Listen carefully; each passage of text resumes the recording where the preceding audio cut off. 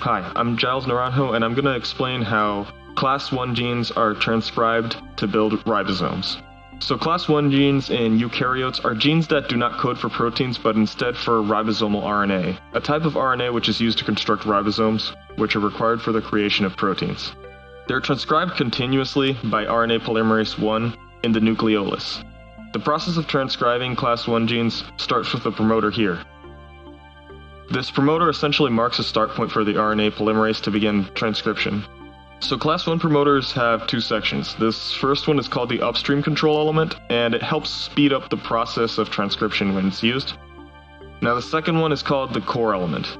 So what's going to happen here is the dimeric eukaryotic upstream binding factor will bind to the upstream control element, and it will recruit a protein called SL1, and then SL1 will recruit RNA polymerase I.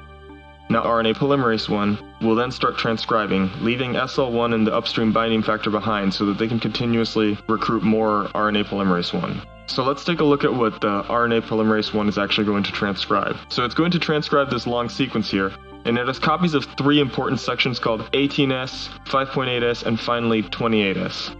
This 5S region is not going to be transcribed by RNA polymerase I, it will instead be handled by RNA polymerase III, but it's also important for the creation of ribosomes. So now, RNA polymerase I will transcribe this long section containing 18S, 5.8S, and 28S, and then it's going to run into a protein called TTF1, which will cause it to pause and eventually detach from the DNA. What happens now is this long sequence of RNA we just transcribed is going to get processed. First, there's going to be a split here between the 18S and the 5.8S, and then there's going to be another split over here between the 5.8S and the 28S.